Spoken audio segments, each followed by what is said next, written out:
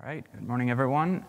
Thank you all for being here. My name is Ubieda. I'm the lead firmware engineer at Croxel, and I'm here to talk about application development with TDD, getting started. So test-driven development, it's a discipline that has been growing more popular over the years. But still, we believe at Croxel that there is not enough adoption, or there is not enough awareness of the people wanting to make use of it, understand their benefits, or they just think of it as like a concept that works in theory, but they're not sure if it works in practice. So here I am to talk about a little bit more how to get started, kind of like prove that it somewhat works, and how to apply it in Zephyr. Because on top of this, you have the Zephyr RTOS, which is very powerful, but some people might find it a little bit intimidating. So if you add TDD on top of that, they may not be able to figure out on their own what it's all about with all this complexity. So hopefully we'll break all of those down. I'll give you a good head start on applying TDD for firmware applications using Zephyr. So the agenda today will be pretty short. Hopefully we'll have time to do a live demo. First an intro, then we go over, skimming over the basics of test-driven development. We kind of break it down what TDD in Zephyr looks like. We give a specific detail of just a couple tips of how to fake dependencies in Zephyr, specifically using when you deal with device tree nodes and complex subsystems. Finally, we do a live demo. Hopefully, we'll get something useful out of it, and we will have time for questions. So intro. I studied electrical engineering, but ever since I got in the field, I gravitated towards software. So that is what I found to be my passion, firmware development, very close to the hardware, essentially making software for things that aren't computers, electronics, right? So I've been doing that ever since I got out of college. I am the lead firmware engineer right now, as I mentioned many times right now. I only have 7 years of experience. I found a lot of learning and catching up with the new technologies are always coming up. So I'm based in Melbourne, Florida. A lot of people ask, is this in Australia? It is not. It's in Florida. It's the Space Coast. That super nice image that you see on the right is one of the perks in living in the Space Coast, because every other week you have a rocket launch. So you could be getting groceries and you happen to see a Falcon 9 just flying and deploying satellites or something. It's really nice. And the scenery there, it has a lot of engineering vibes, so it's a really nice place to be. You should visit it sometime, not related to this presentation. As I mentioned, I have passion for technology, electronics, and IoT. My first Zephyr contribution, so I'm a Zephyr contributor. Oh, I don't have my tag here that says that I'm a contributor, but I am. My first contribution was in 2021. When I'm not doing engineering, coding, or anything else, I am into fitness and sports. I recently started a blog called Embedded Tales.blog, and I have one series that I'm currently working on that's called Zephyr, the Linux for MCUs. Make sure to check it out if you're interested. And nevertheless, I'm a first-time speaker at Embedded Open Source Summit, so please bear with me. Let's talk a little bit about Croxel. What's Croxel? So we are a team of engineers, passionate engineers that do firmware, hardware, and product level design. We provide services. We do consulting. Specifically speaking, one of our strengths is Zephyr RTOS. So we do firmware development. We're big into Zephyr. Most of our applications that we develop for customers are based on Zephyr. We offer different services from product development, end-to-end. People come up with an idea and they say, I want to go to production. We pull together, we allocate a team of engineers, and we develop the solution in terms of hardware and firmware as well. We also are up for rapid prototyping. So you want to show up something to leverage business interest or value. We also are able to do that. Or we can also team up with your team of engineers. You have a team of engineers that you don't feel comfortable with the tools that they're using, or you think you need more. We are able to integrate with your team, do agile, and couple into what your dynamics of their company do. And obviously, we are active contributors in the Zephyr project, and we hope to only keep increasing that contributions over time. All right. I'm sorry. Basics of test-driven development. So it's hard to define what TDD is, and a lot of people have done amazing work to already do that. So I'm just going to mention a few things just to, for somebody who's not really in context of what it is, you can get a glance of what this is, and then just hopefully research yourself. There are books already there that you can check up. Fundamentals for this, essentially, is like TDD comes from extreme programming. It's totally the opposite of typical waterfall development, where you develop the code base first, and then you attempt to test it to get the bugs out of it. It focuses on incremental development, so small portions of increment, one at a time, and that's the way you build up all the whole progress. And finally, one thing that I believe is really important is that test-driven development embraces the fact that bugs are inevitable. Let's face it, it's not a bad thing. You shouldn't be ashamed of your bugs. You should embrace them, and as such, you need to do something about it. So TDD actually faces that by developing a methodology to systematically catch those bugs, most of the bugs that you usually come up with, because we're humans, we make mistakes. And finally, an interesting aspect is that TDD relies on capturing and passing unit tests as means to develop the application. So you write a test, you describe what the expectation is, you make the test pass, and you come up with the set of tests and expectations. Then you lock in the behavior of your module or your software application so that it passes all the tests. This is an image I borrowed from James Gramning. I personally consider that he is one of the guys who actually brought this TDD into embedded. Essentially, kind of like the life cycle of a bug. When do we usually inject a bug, and when do we know that we have a problem, and when do we fix it? So in a regular development cycle, meaning you develop everything first and you start testing things, the time at which you inject a bug is obviously during development. You have like this set of requirements that you're putting all together this code that seems to be working, right? You run it until you believe, hey, everything seems to be all right, right? Then there's like, we have their TD, is the time for you to discover the bug. The time that you know you have a problem. Hey, something's not right here, and everything was working, but now it appears we missed something. And then we have the T-find, which is the time to find what the root cause of the bug is, and obviously the time for fixing it.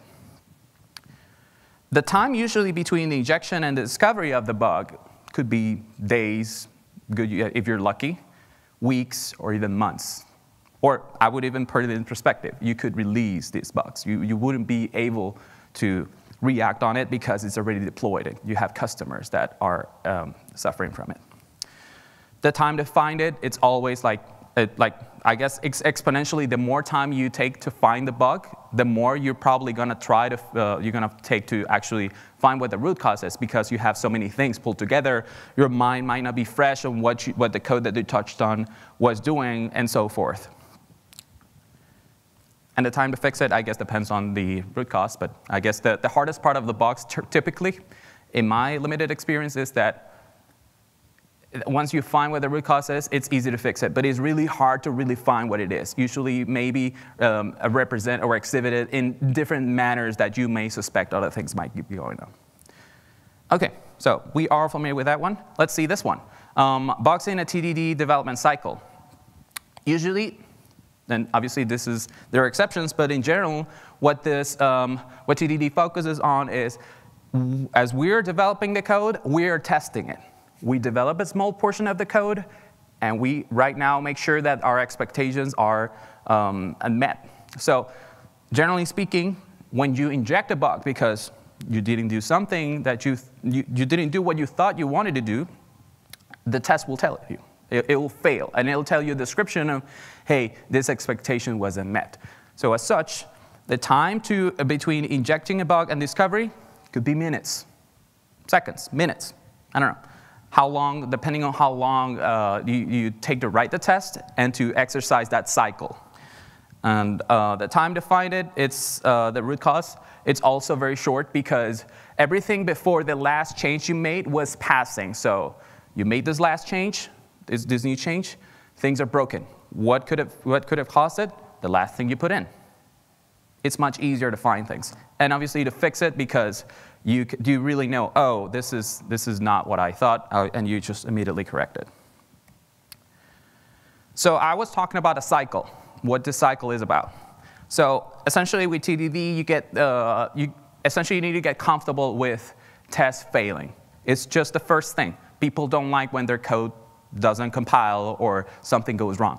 You need to be comfortable with that, as long as it is what you are expecting, right? So with its TDD cycle, essentially it's about writing a test, writing a failing test, making it pass, and then refactoring. And then essentially kind of like you start with a list of requirements.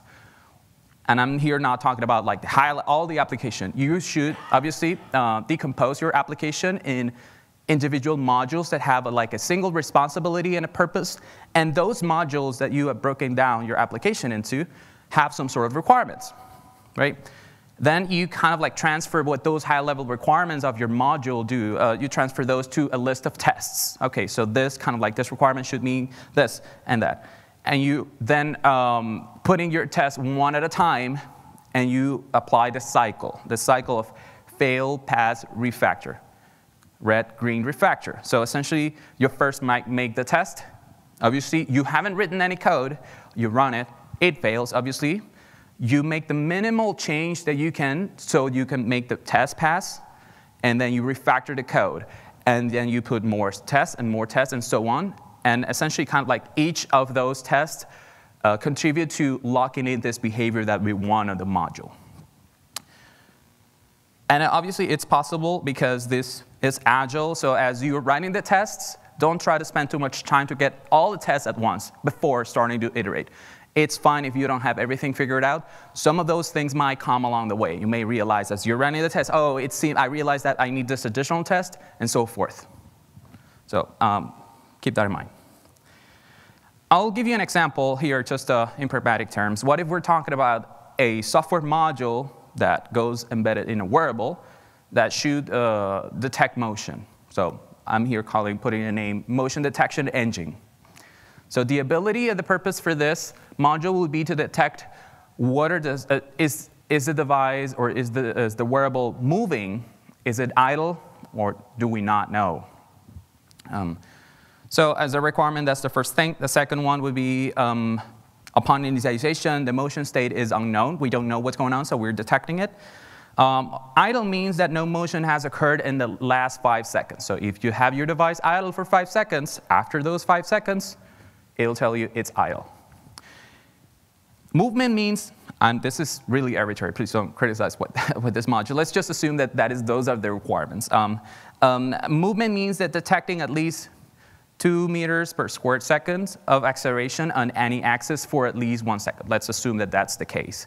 And every time we change the state of the motion state, we get a callback, or we get a trigger an event so that users know that that's the case. This is an attempt to transfer those requirements in tests. Just pretty similar, but just in a way that now you're thinking about code.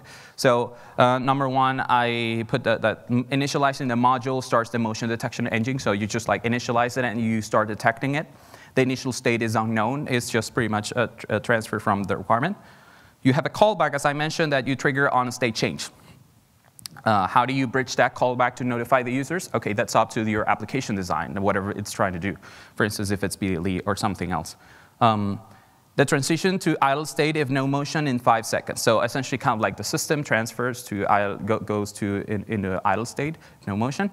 You go into movement state if motion is sustained for 1 second.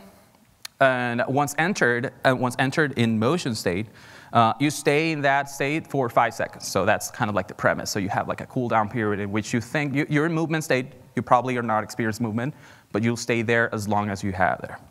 Sustained motion while in movement state extends the motion state. So if you experience motion, 3 seconds later you just move it again, you should like delay the transition to idle state. This is all arbitrary, but just trying to depict an example of what this should look like. We'll come back to this later on the presentation.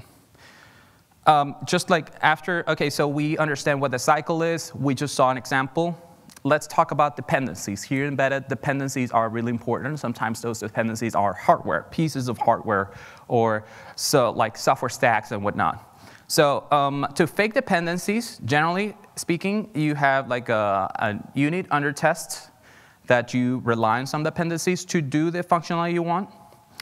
And essentially, you fake those dependencies by putting a test double. And essentially what a test double does is mocking or faking the behavior of what your dependencies should be doing so that you can test it without those dependencies.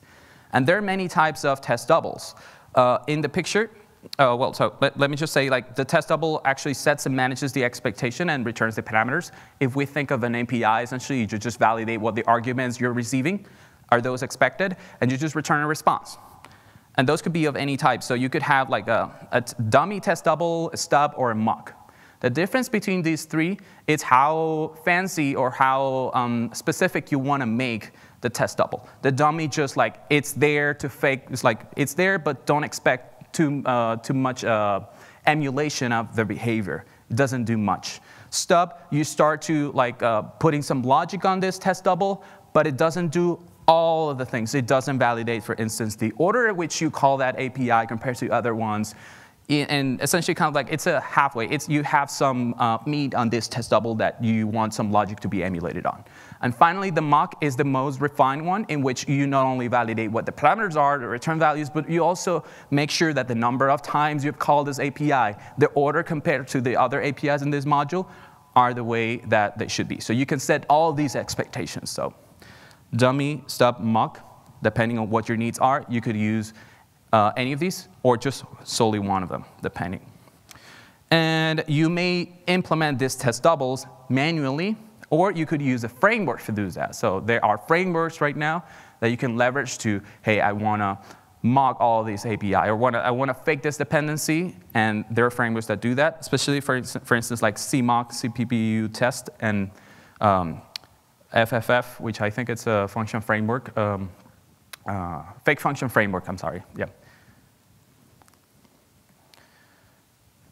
So what are we doing this for? What are the benefits? So in a high-level perspective, if somebody just comes in without any context, why would I want TDD?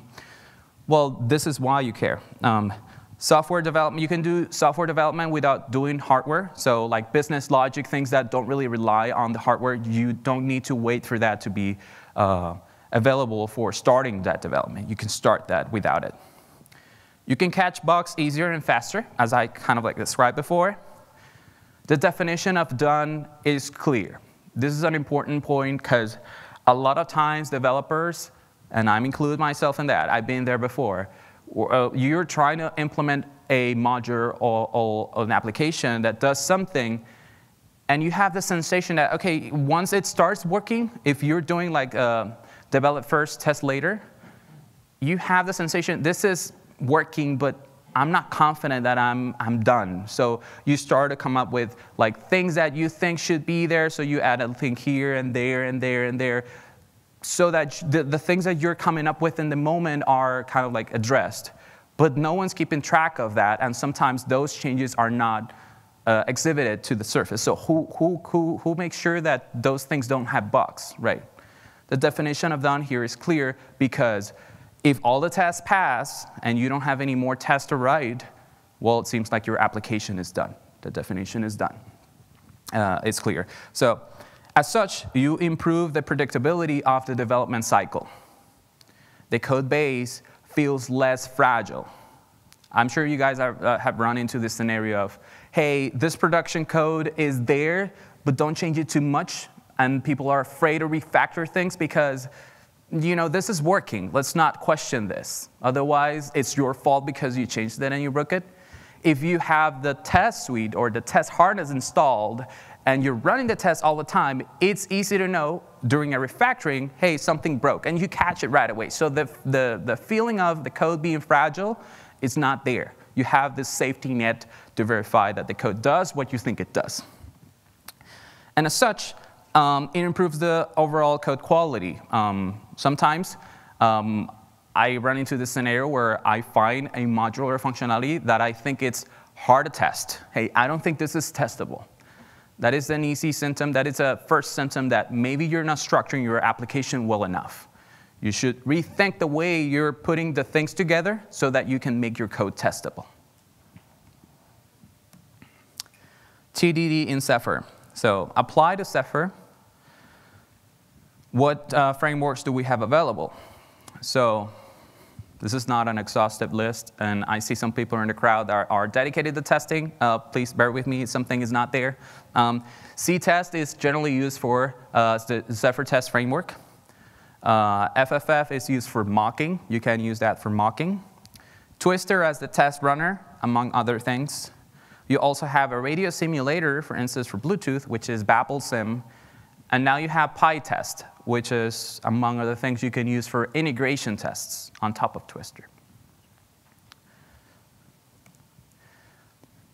This is very subjective, but what I think are the pros and not the cons, but the complexities adjacent to Zephyr. The pros is that Zephyr has a lot of extensive board support. So you can simulate, you can run the tests, not only on a host environment, but also you can run it on different architectures and see how the test responds, right?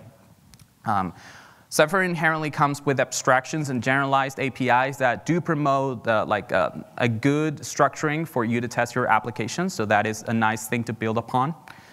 And that we have testing frameworks available and supported by Zephyr. It's not something that you're trying to port and try to make it work with Zephyr. Zephyr offers for those. Not cons, but complexities. People might find intimidating dealing with device tree. It's like, hey, if they're struggling to set a node in the device tree and make things work, how are you going to fake it? It's like it's another step a little bit beyond. And sometimes the subsystems in Zephyr, it's like they're trying to accomplish a lot of things, or like they're a very complex problem. So you might find issues trying to mock all those things. Specifically, additional on top of that, just like the Kconfig dependencies, some people may struggle with, hey, how do you enable or disable, how do I control this behavior? You need to have this control to control what's in, what's out, what's fake, what's not. OK, so when you try to fake dependencies in Zephyr, oh, hold on, just real quick. OK, yeah. I just want to make sure that was there. When you're trying to make your fake dependencies in Zephyr, for instance, subsystems, you may have alternatives. So the first one is that you use an existing Zephyr emulator. Zephyr provides some emulators for you to test with and you to fake the behavior of those modules or those subsystems. So if you think that you can leverage that, don't reinvent the wheel. If it works for you, don't just because you want to have control. It's like, hey, if it's there, make sure you understand it and use it if possible. The alternative is to implement your own test double. And just like here are a few bullet points of how to do that in general terms. So if you're familiar with the build concept, essentially you build individual modules into object files, and then you have this link time step in which all the object files are correlated. So if you have like include directives in the modules, that's where those things are resolved.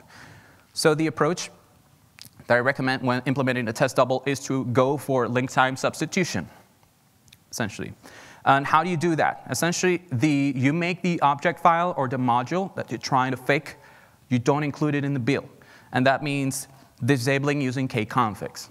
For instance, if you're trying to implement like a module that you don't want, you just don't, and implement it yourself. Just implement a test double, link it, and then you can add a minimal test double and implement the used APIs, essentially. Sometimes also like the subsystems may have a ton of APIs. You don't need to fake all of them. You just fake the ones that you expect to use. And that's how you actually fake those dependencies. And one of the approaches for going about it. When you are faking a device tree node, same thing. There are some emulators. I don't have right now the list with me, but if you search through the tree, you will find there are some, I think you have a SPY emulator, UWord emulator, among other things. So make sure to check those out to see if it works for you. If for any reason you decide that you don't, or that just isn't there or isn't suited for your purpose, you can come up with a test double, for lack of a better name, I called it device tree node test double.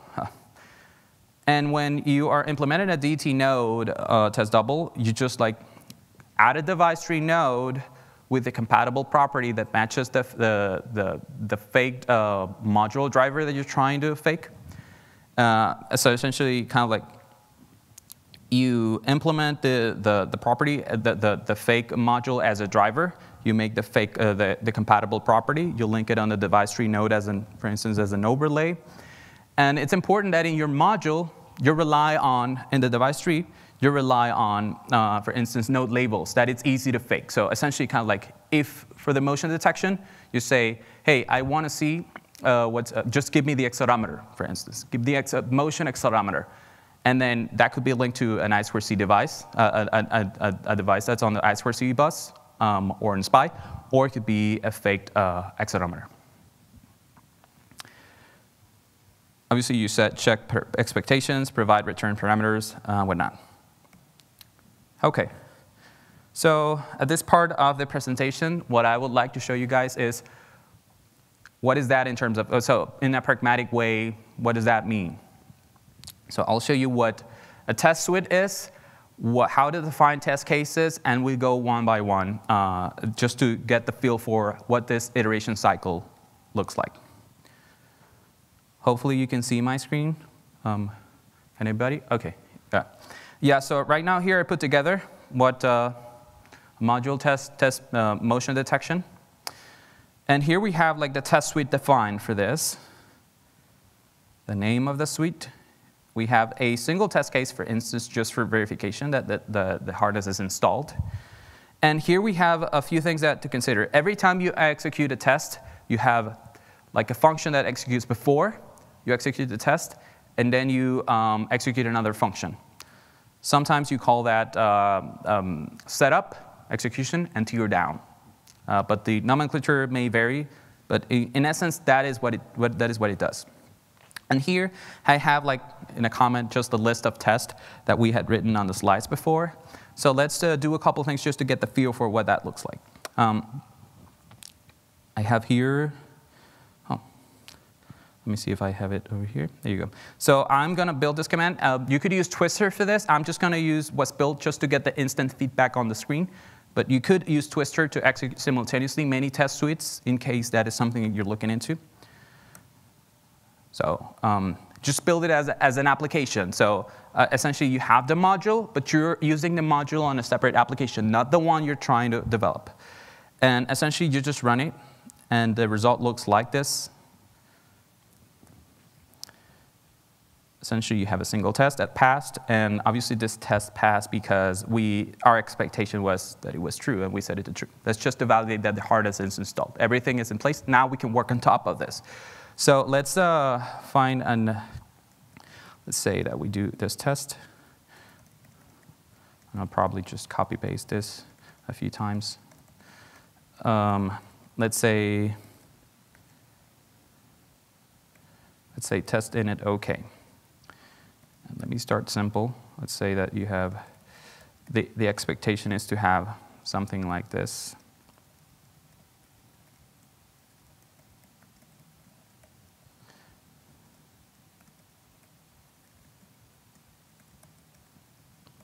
OK, so this is very simple. The goal here is that we have an API, an initialization API, and that it succeeds, meaning that it returns 0. We just wrote it. And obviously, it doesn't work because we haven't done anything with it. So the steps here is that first, you detect that you have an implicit declaration. Obviously, we don't have it defined in our header file. And I'm just going to go over here. As you can see, this is an empty file, motion detection. So I'm just going to do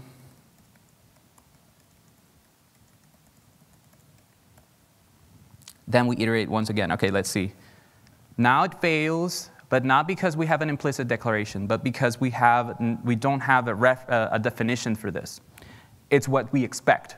If it failed for any other reason, stop, figure out what is going on. In this case, it's what we expect. So right now, I'm just going to do the slightest thing to make this thing pass right now. So my subsystem is defined over here. And I'm just going to do this. New line. And it passes. So, OK, but the code is not doing anything. Right, but we have verified that we've installed this new API, that it's there and it's doing nothing, but that's the job of what we will do next, right? So, for instance, what if we say, let's do, so just one thing I wanted to mention as I'm going through this. Obviously, as you're developing the test, you should have an idea of what the behavior should be. So this is not a replacement for sound design. So you should have kind of the idea of what you wanted to do. And as you're going through the test, you force the test to go in that direction. So it's it's not about not thinking what should be doing, but actually kind of having an idea. I hope that is clear. And so let me just go on with detection, test suite. And let's say that initial state, we can do, so which test are we going to do? We're going to do callback gets triggered on a state change, let's say. So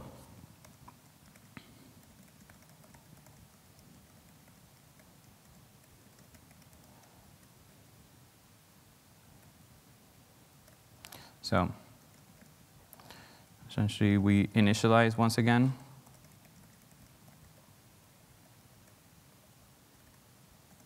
We can verify that this is OK.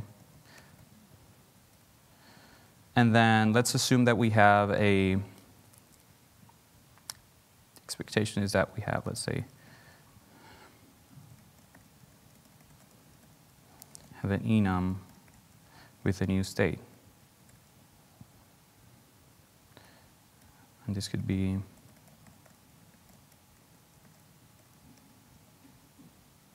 so. Essentially, you just keep track of this.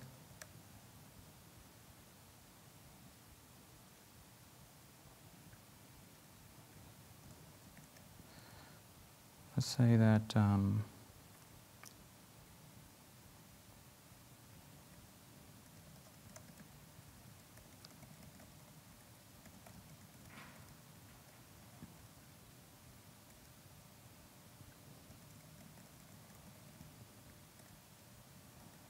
OK, so every time we get that callback, we'll get that little increment. So after we call this, we should verify that state change it's equal to 1. And that is our expectation. This doesn't fail. And it doesn't fail because we don't have the enum type defined. That is expected. So right now what we do essentially is just define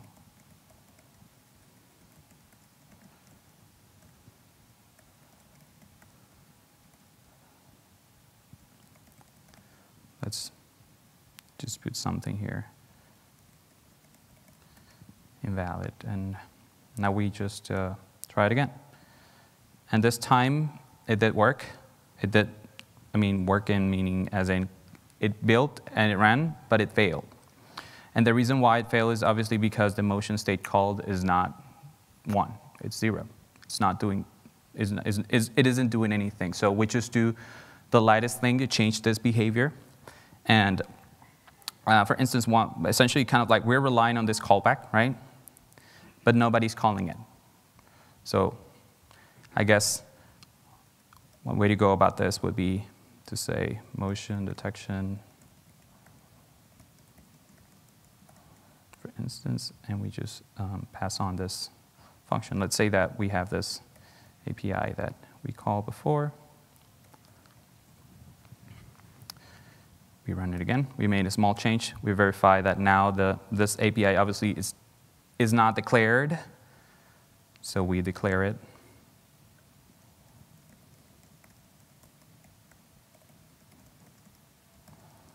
And for what I'm going to do is I'm going to define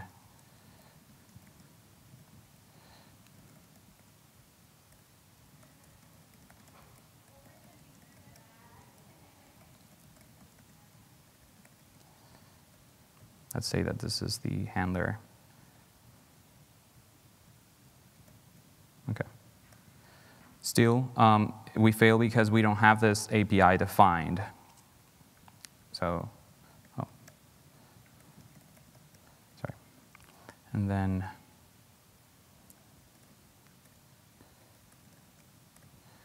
we can simply go in here. So I can just run it again, and now we don't know what this type is, and it's because we haven't included motion detection. Now included. Hold on. Oh, I mistyped it. So this type of errors just happen all the time. And this time, as you can see, as I'm making these mistakes, I'm figuring them out quickly, right alongside, as I'm writing the test. So it now runs again, still fails. And now let's make the slightest change to make it work now that we have all this in place. So let's say that we have this internal that we have in here.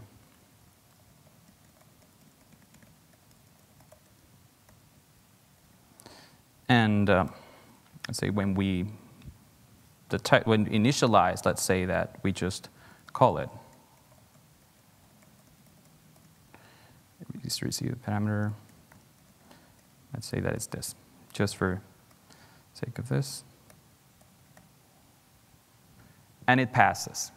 This time passes, and the code doesn't look to be complete, but it's written by the test. As by the number of tests that we have right now, it's passing them all. So the idea is to then add another thing and another thing on top of this.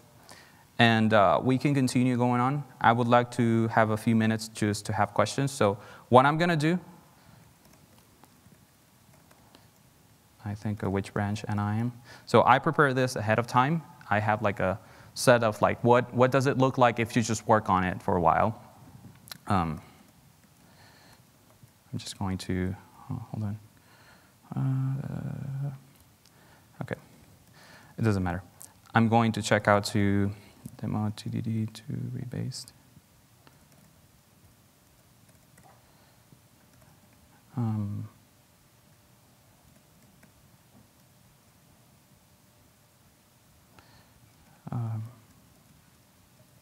Let's check what's going on here with Git. Oh.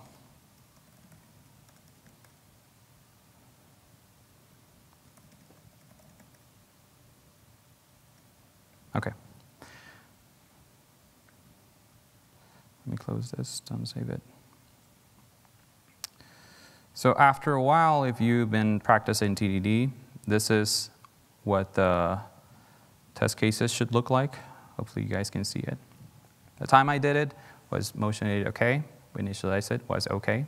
And we had another test case for when enabled. So if you enable it while enabled, you essentially kind of like you have a response that, hey, you already enabled it. That's one thing that, as we came across, I put it in place just to make sure. If you initialize it, starts the engine. So now there's an API. I came up with an API to say, hey, is this enabled?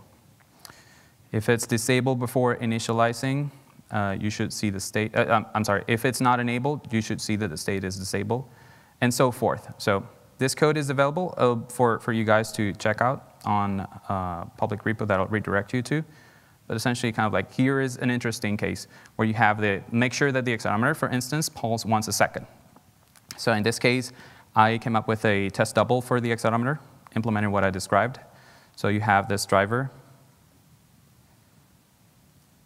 that you initialize as such. It complies with the sensor driver APIs. In this case, I'm relying on sample fetch and channel get. And it's just emulating the behavior of it. So as, sorry, going back to this. OK. Yeah, so as we're going back to this, you can make sure that the accelerometer has been called once with channel sample fetch and channel get, and so forth, twice, 3 times, and so forth. OK, so the good thing about this is that simultaneously, as essentially once you have like the test written and everything seems to be working, everything passes and you think you're done, it's easy for you to test it. For instance, the motion detection, just to validating on hardware. This is what the API looks like if you've finished and you've gone through all the tests. And I put together a sample. So essentially the sample is very simple. You initialize, you add a listener, and you initialize motion detection. And it's just going to print out if the state changed. Let me see if I can quickly just run through that. I think we're running out of time, so let's see how fast can I do this.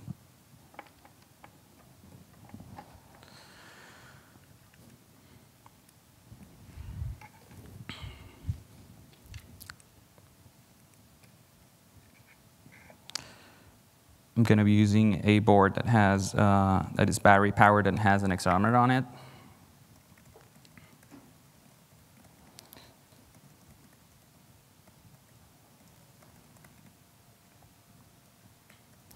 I'm going to use Bluetooth to see the console on it, so I can check it out.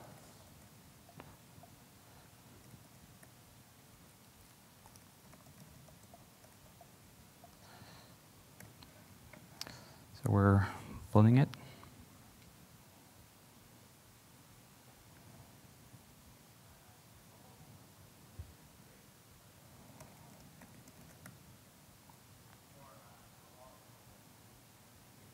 OK, so it's flashed. I'm going to use Bluetooth to see what's going on here. Hopefully. OK, there you go. So the messages that are here are on this battery-powered device with this stuff that the module we developed with test-driven development. As you can see, it's now set to movement. Let me see if it's now idle. Move it, movement. Idle again, I move it, I keep moving it, and it should not transition to idle state, as our expectations are. Seems to be working. So TDD allows you to make sure what you think you're doing, it's happening. Now the question, is that the right thing? That's another question. But at least from what you think you're doing, the code will be doing what you think you're doing. So it allows you to rethink what should the code then be doing, so you focus your attention on that. Yeah, that's all for now. I'll redirect the repo. It's there right there. You can see it. And it's public. You can check out the sample with all the test cases captured in detail, plus the sample. Thanks for your time. I'll have some questions briefly.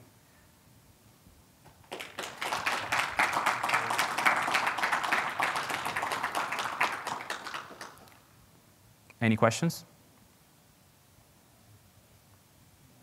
OK, yeah, I was hoping you weren't overwhelmed by my presentation. There was a lot of stuff. Sorry.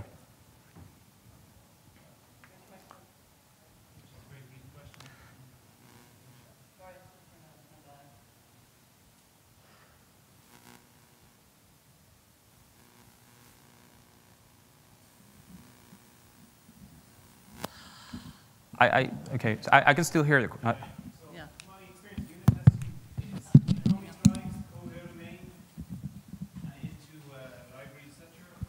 Also, that your experience to test, to be able to get code coverage, to test code, has to be driven out of main and into, if you like, libraries.